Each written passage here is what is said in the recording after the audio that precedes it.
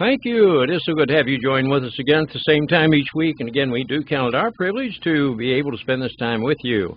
And again, we want to thank you for the wonderful letters that we have received and how much they're appreciated. And people saying it's encouraged them to study their Bible. Some of these things on the women preachers and that, they didn't even know it was in the Bible.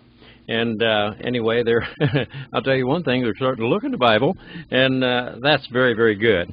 But we want to bring one more message on that, and I'd like for you to turn in your Bibles, if you will, over to 2 Timothy, if you will, and let's go here to, or in 1 Timothy, I'm sorry, here, 1 Timothy here in chapter 2. And it comes down to, we have women putting themselves into the position of being a pastor of a church. Years ago, this was not heard of, but we find out it's saturated, as we said before, in Pentecostalism. You take the women out, and the foundation will crumble. You find out it's in the, as we have said, it's in the evangelical Lutheran churches of America, and of course it's in a few other churches also.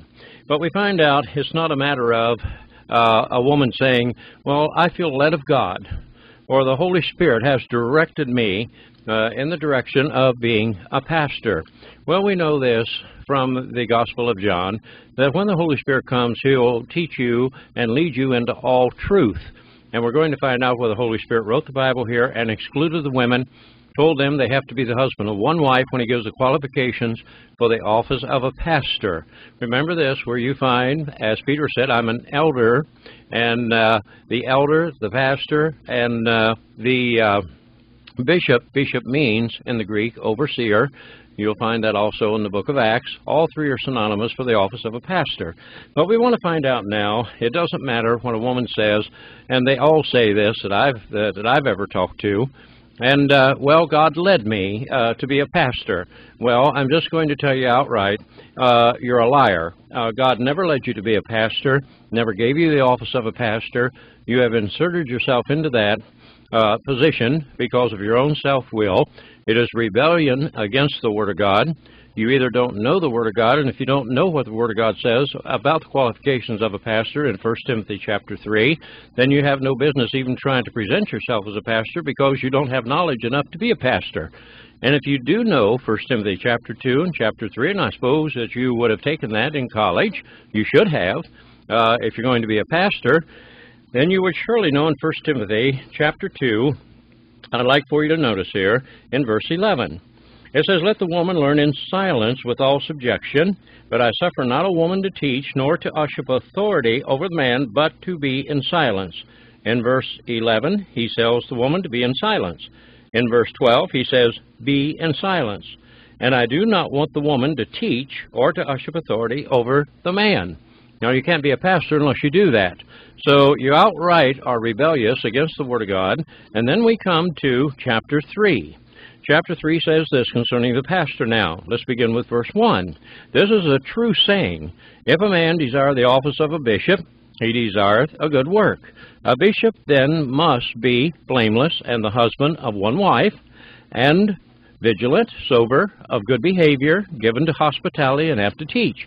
Not given to wine, no striker, not greedy of filthy lucre, or not, but patient, not a brawler, and not covetous, but one that ruleth his own house, having his children in subjection with all gravity. For if a man know not how to rule his own house, then how shall he take care of the house of God? Not a novelist, lest being lifted up with pride, he fall into the condemnation, therefore, of the devil. Now, it's very interesting here because all of the words used for preachers in the Bible are masculine.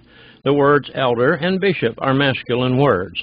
If you'll note in the verses that we just read of the qualifications here for pastor, you'll find out the word he, masculine, is used 5 times.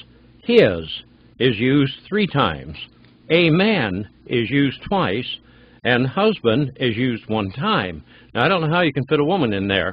But anyway, these women want to, out of their own self-will, deny the Word of God, go right over the top, ramshod right over the Word of God, and then they want to be the pastor of their church, and you'll find out they want to teach you when you have accepted her as a pastor, you have denied the Word of God, you went against the Word of God, and she's led you to do that because you have believed her instead of believing the Bible. Now, I want to back up just a little bit And we have, if you've ever studied the Bible exegetically and so forth, and all the way through, you'll find out that what is called a first mention principle. Wherever you find a first mention principle, you'll find where a subject or a word is mentioned the first time, that it'll carry that wave of truth in context all the way through the Bible. Let me just give you an example, if I may. If you go in your Bibles to Genesis chapter 2, and you'll notice in verse 18, you'll find out here that the Bible says this, "And the Lord God said, It is not good that the man should be alone. I will make him a helpmeet for him." And that, of course, was Eve. A first mention principle is starting out and putting the man was created first. He is the one. He was not deceived. Eve was the one deceived, and she is to be a helpmeet to him. She is to be a helper. She's not to be the leader. And we just want to give you a few things here as that principle carries all the way through the Bible. You see, you find out when you go back even to Genesis chapter 12, where God called Abraham. He didn't call his wife. He didn't call his wife to be the leader and so forth, and to make the promises to. God called Abraham. He was to be the leader, not his wife. When it came down to destroying the world, we find out, prior to that Noah was called to lead and to build the ark, but I don't find Mrs. Noah. He didn't call Mrs. Noah, or he didn't call any other woman, but he called Noah. And that's the principle. Started clear back in Genesis 2:18. Adam was created first. Adam did not sin, but we find out that Eve sinned and was in transgression, but not Adam. And he was not deceived. He was not the one that was deceived. And that principle of putting the headship with the man clear on down through time, even to today, that headship has prevailed. We find out also, if you've read anything about the Old Testament, in the Old Testament tabernacle, you know there were no women priests. There were no women scribes. There were no women officials. Do you know when you come to the New Testament there, in Matthew, Mark, Luke, and John, you find out with the 12 apostles here, it didn't call the wives of the 12 apostles here to be the leaders and to go out and to take that kind of authority. And even back in the Old Testament again, we come to Ezra, that was called in the book of Ezra, when God called him to go and rebuild the temple. Didn't call his wife. Nehemiah, the same thing, to go rebuild the walls in the book of Nehemiah. Didn't call his wife. He called Nehemiah to be the leader. When he called David to be king of Israel, he didn't call his wife. He called David. When he called Saul, he didn't call his wife. He called Saul. And you'll find that John the Baptist didn't call his wife.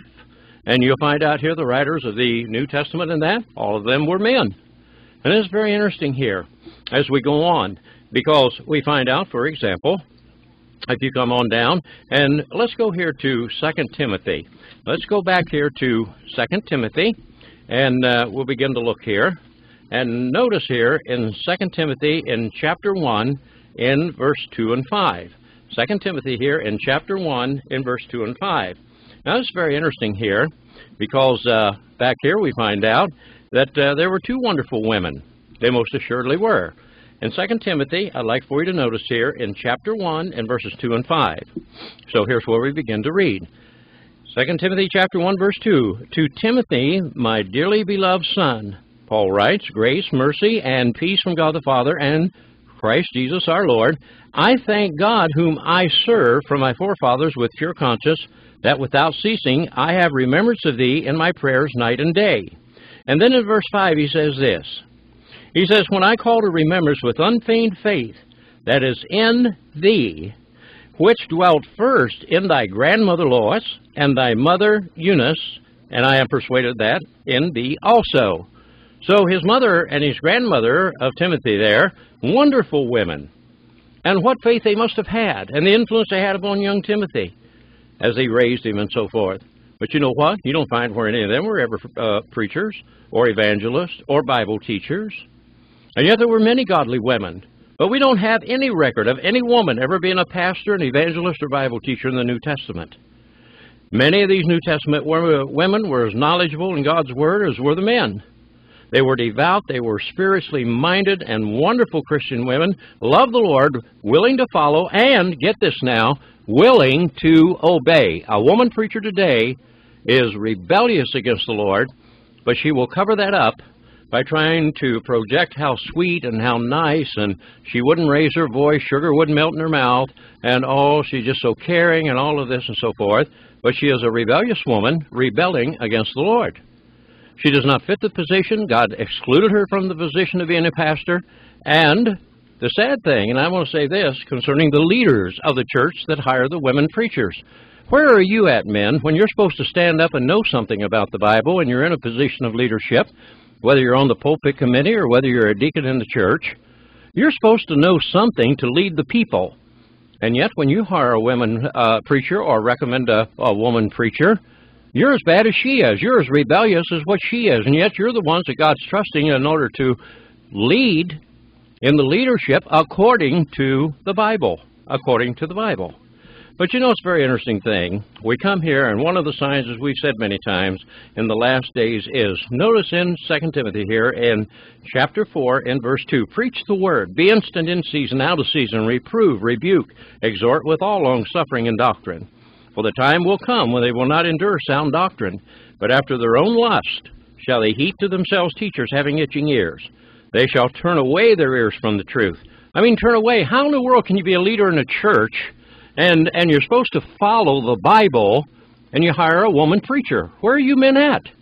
You're either so ignorant of the Bible that you don't know anything about it whatsoever, and if that's the case, then what in the world do they ever put you up as a leader for?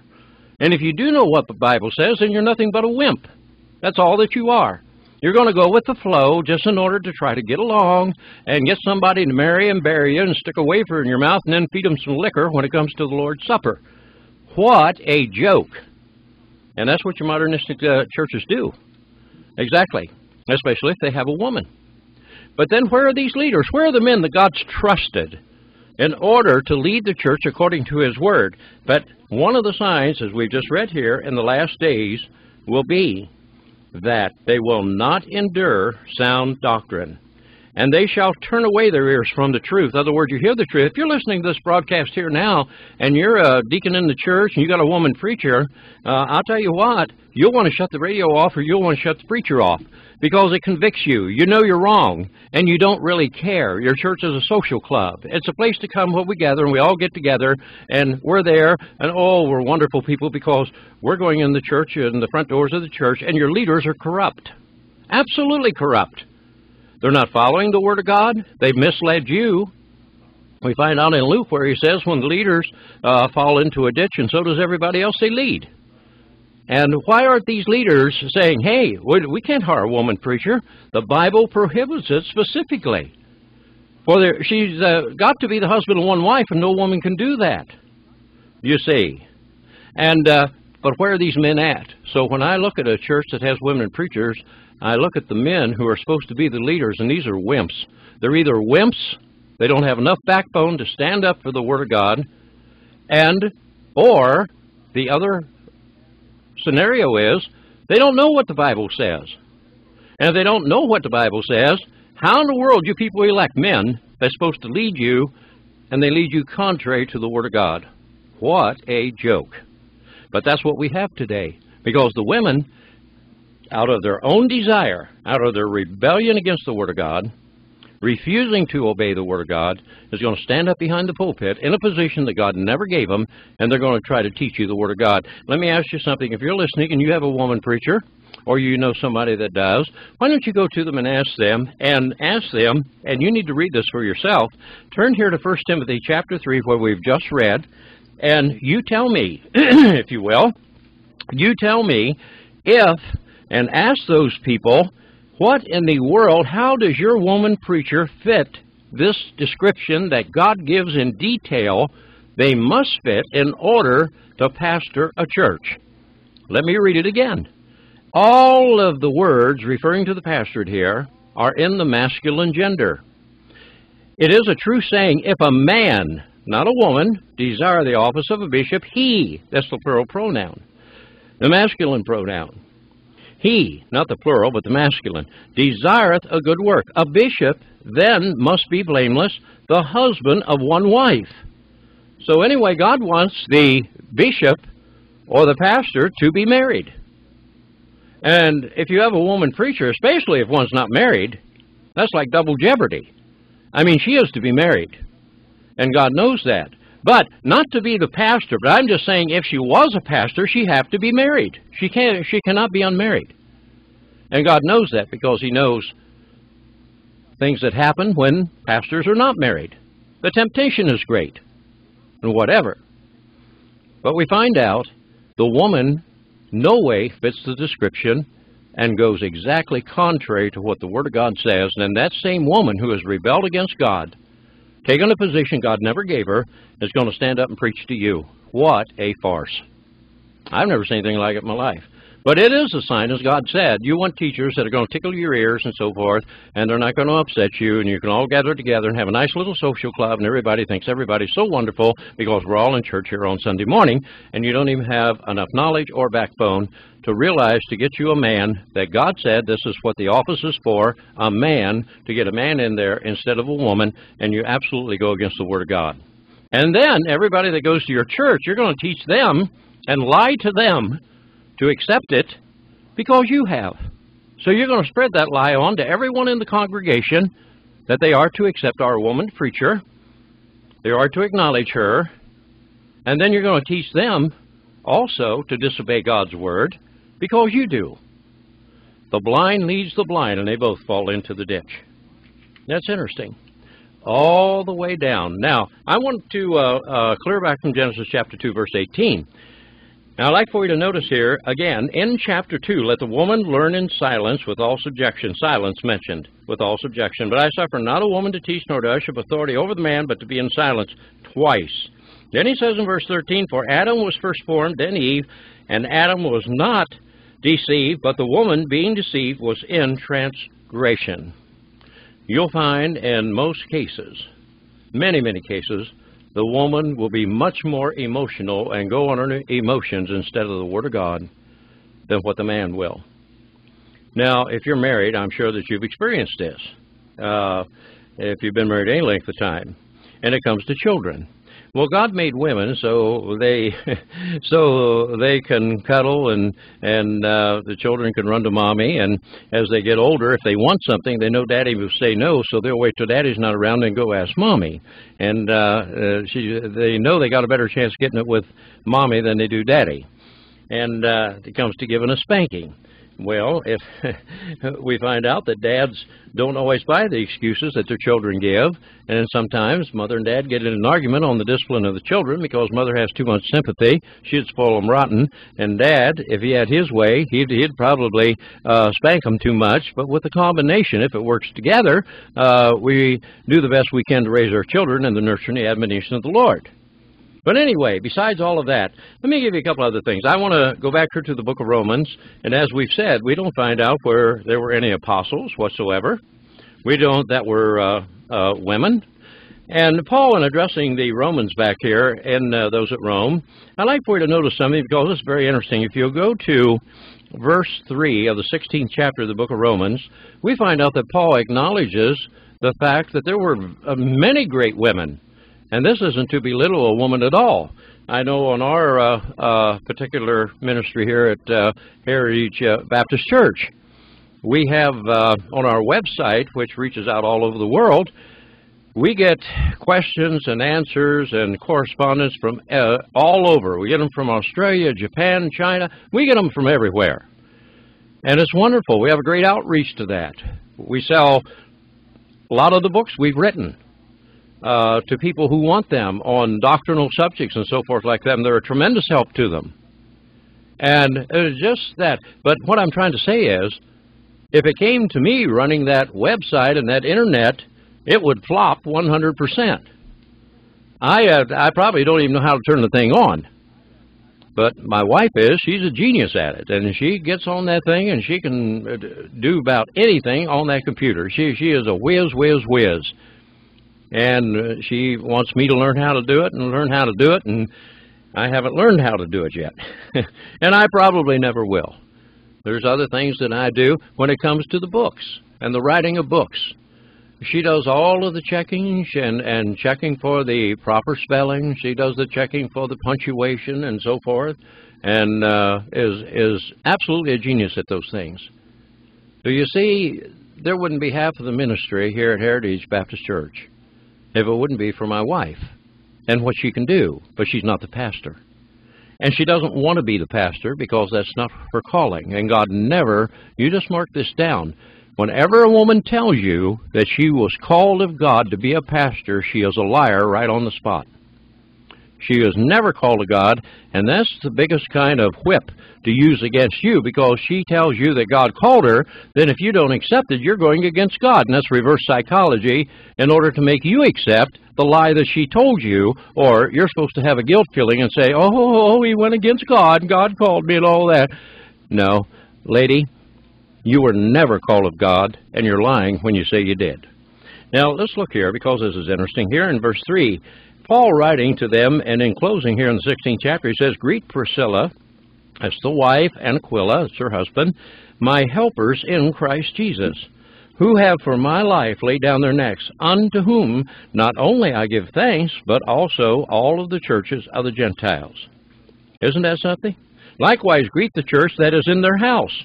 They had an assembly. The word church is an assembly. It doesn't necessarily mean a building, but it is a church can be in a building, but also at those times back there, they met in their houses, and it was an assembly. "Salute my well-beloved Athanatus, who is the first fruits of Achaia unto Christ," and he goes on down. Then, if we come on down here, we find out in verse 6, I believe it is here, "Greet Mary, who bestowed much labor upon us."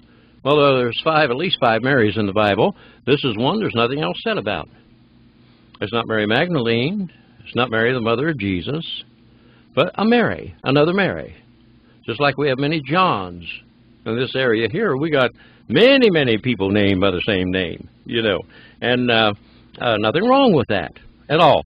But greet Mary, and she must have been a wonderful woman. Nothing ever said any of these women were ever preachers. And notice on down, if you will. It's very interesting. If you were to go to Luke chapter 10 and verse 38-42, you'll find out that Mary and Martha, and these were wonderful ladies. They were the sisters of Lazarus. And wonderful ladies that served. When the Lord came, they took him into their home and so forth. And then Mary, the mother of Jesus. What a wonderful lady that Mary was.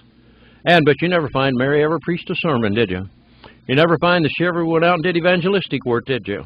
You never find anything. She never pastored a church, did she? Not at all. We come on down, notice here, in verse 13 also. It's interesting. Not a lot said about these women, but they're mentioned in the Bible because they're important. "Salute Rufus, chosen in the Lord, and his mother and mine." She must have treated him like a mother. The mother of Rufus, and mine too. Not that Rufus was his brother, but the fact is that she was such a wonderful lady that he just felt like that was his mother also. She must have been a wonderful worker for the Lord. Now we go down to verse 15. Sort of interesting. We come on down. Paul says again, "Salute Philologus and Julia and Nereus and his sister and Olympus and all the saints which are with them," and his sister.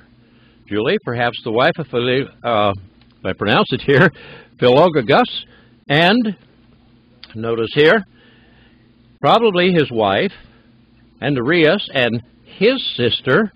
So Paul knew these ladies very well, but you'll never find where one of them was ever a pastor. Never do we find any record that they ever preached in an open assembly where there were men present. None of these. And these are some of the most wonderful women that you would find. Paul addresses them. He's grateful to them, the wonderful work that they did. But again, too, let me remind you of this. Whenever a woman tells you or occupies the position of a pastor, she is out of the will of God. She's rebellious against God.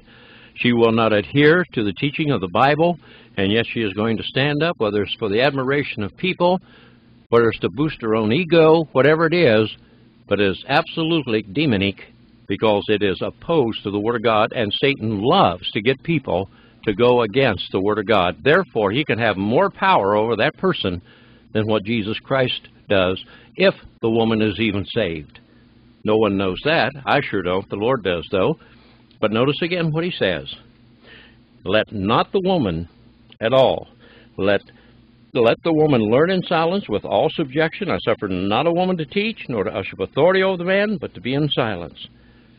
That's exactly what God said. And then in the 3rd chapter, absolutely prohibits the woman from occupying the position of a deacon or of a pastor.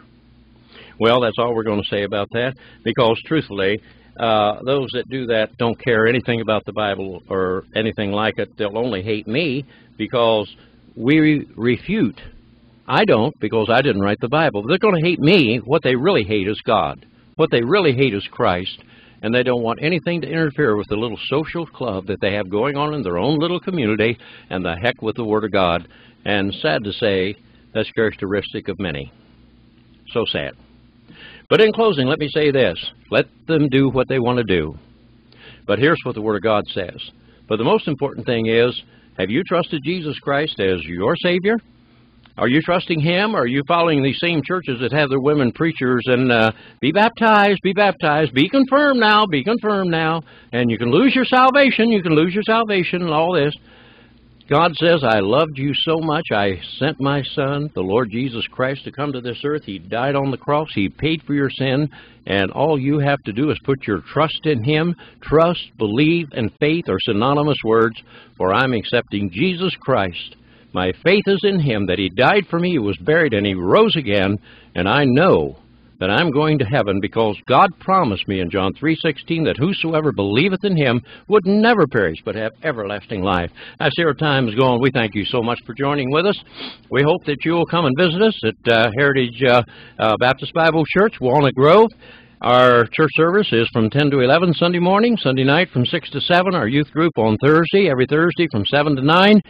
And our mailing address is the Heritage Radio Bible Class, Post Office Box 573, Walnut Grove, Minnesota, and our zip code is 56180. Keep looking up, because some golden daybreak Jesus is coming, and until then we'll ever pray, even so come, Lord Jesus.